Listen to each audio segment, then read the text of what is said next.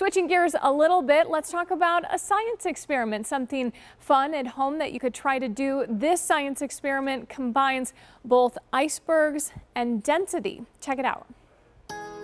Today we are going to talk about icebergs and in the process learn a little bit about density. What you'll need for this experiment: a container, something that you can see through, filled up with a couple inches of water.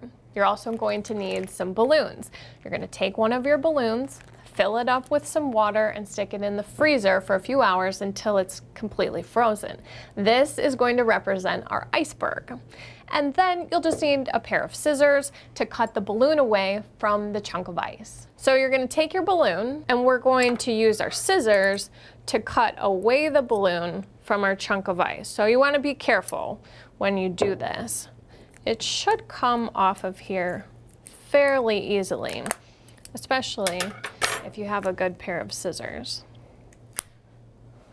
So what's happened is that as our water has frozen and turned into ice, it's actually become less dense than water in its liquid form. So this is a good teachable moment to just pause and say, now that we know that our ice is a little bit less dense than our liquid water, what do you think is going to happen when we drop this into the water? So now we're ready to drop our iceberg into the water and watch what happens.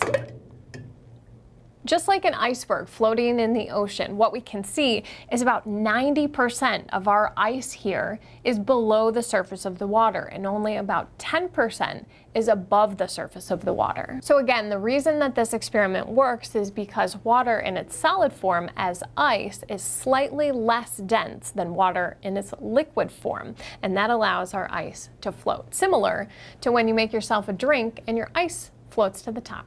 Meteorologist Kristen Kirchhaine, TMJ4 News.